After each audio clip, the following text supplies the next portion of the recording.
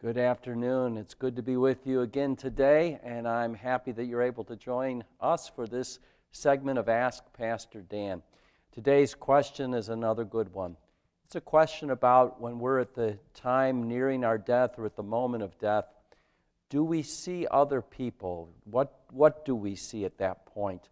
And once again, of course, I'm living, so I can't confirm exactly what goes on at that point of death, or even in the hours, or even sometimes days that lead up to that.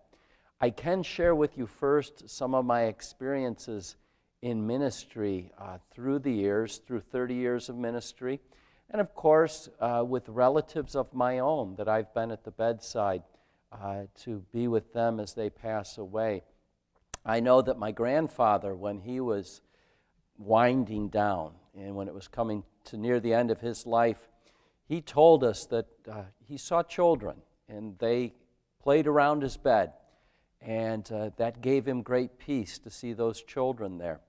I've seen other situations throughout the years where near the hour of death, people have reached for things, they've smiled, they've talked to someone as they were preparing to pass.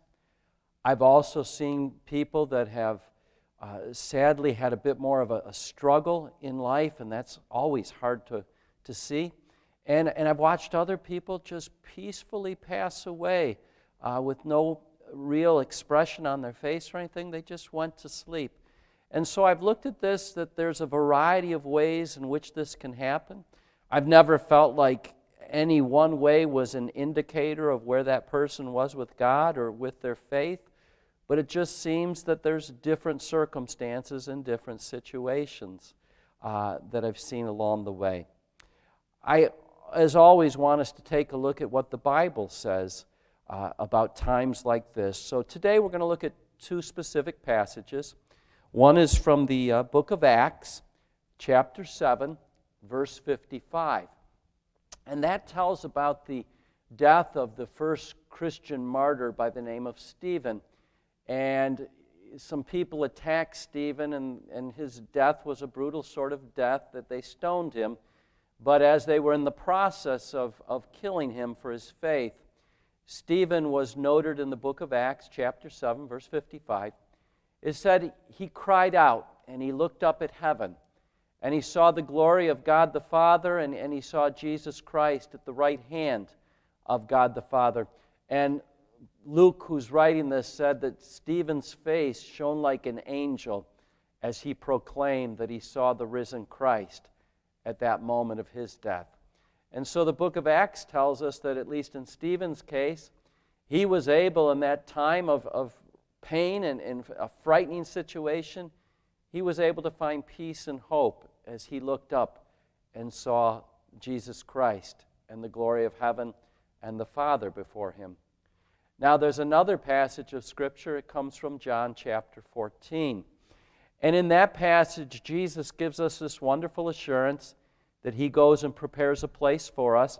And if he goes and prepares a place for us, he himself will come again and take us there.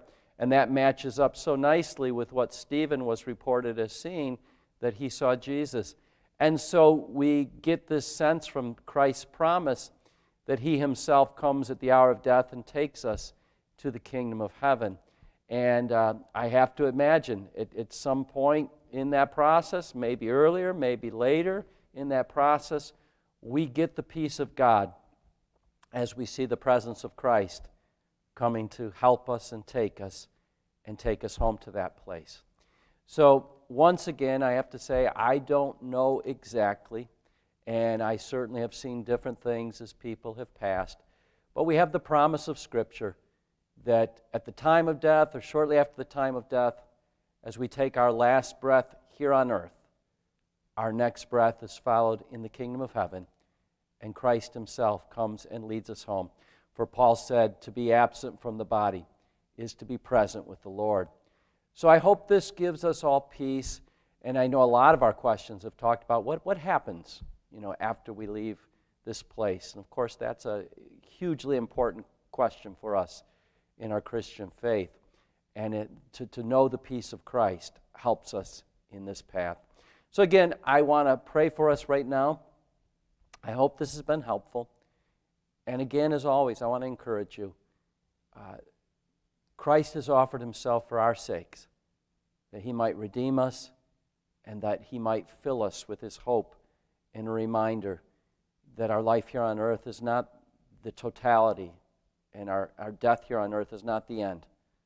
But in Christ Jesus, we live forever in eternity with those who love God. So that is a source of our hope. So let me pray with you again as we consider these things, especially as we move toward the season of Easter. Let's pray. O Lord our God, we thank you for this great hope. As there's one thing that we all must endure, and that is the anxiety and fear that surrounds us when we think about death. We thank you for the hope and the peace that you've given to us through Jesus Christ by your great mercy, Father.